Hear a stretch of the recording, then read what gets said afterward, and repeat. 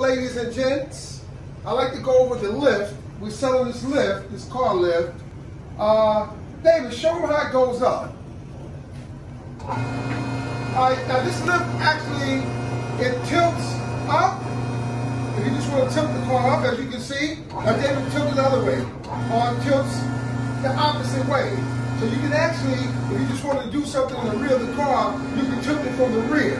If you want to do something from the front of the car, you can just tilt it from the front. Or you can just go straight up. David, show them going straight up. This is actually the car going straight up. Ready, David? Go. This actually shows you the lift going straight up, lifting the car. And it goes up to about maybe 4 feet high.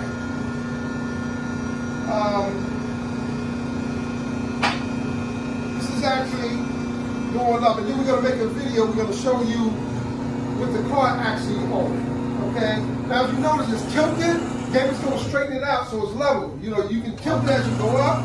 You can level it wherever you like for the car to be. So me, I don't like tilting the car. I always just go straight up and do whatever I have to do.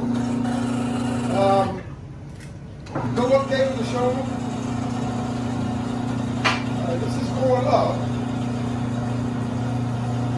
Okay.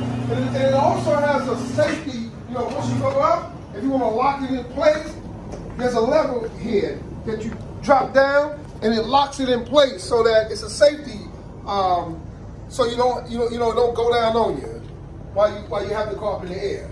Okay? And now we're gonna make a video and show you with the car actually going up on the lift. And we out. Okay guys, this is actually the car up on the lift.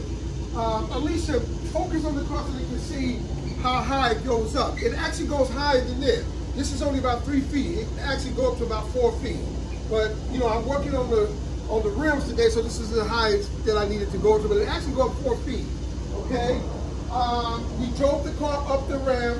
We put the arms on under the car frame, and my son David lifted up. Okay, now David, show them a video of you bringing the car down. All right, this is actually bringing it down. Nice and smooth. All right, David, go back on. It's on the safety lock now. I just got to pull the safety lock off because if you have the safety lock, it won't allow the car to go down, you know, for safety reasons. So let me just unhook the safety. Okay, go ahead, David. Go down with it. All right, so I unhooked the safety. Without unhooking the safety, the car for safety will not go down. All right, go. You can go down with it, David. This is actually going back down, so you guys can see what is actually going on. You can focus, baby, on the car. You guys can see what's going down. You can, like I said, you can tilt it. What David is doing now, he's tilting it. You don't have to tilt it. You can bring it, you know, all the way down with the car being even, or you can tilt it. David, give them an idea of what it looks like to just tilt the front. Tilt the front to show them that you can just tilt it if you like. You don't have to bring the whole car. You can just tilt the front up.